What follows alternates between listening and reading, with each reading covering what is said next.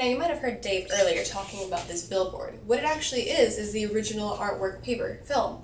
So what we did is we got the paper from the original billboard and we mounted it on a masonite board. We do this and the bond is everlasting. It's not going to lift, it's not going to peel. What's great about it also is it has a UVL layer, so it's glare resistant. So it won't fade and it'll look just like the original billboard did back in the day. What's also nice is that it's in panels. So as you can see, there's 1, 2, 3, 4, 5, 6 different panels, so it's easy to put together and take apart instead of just being one giant piece. So you could actually even, separate it throughout, put it together, lean it, hang it,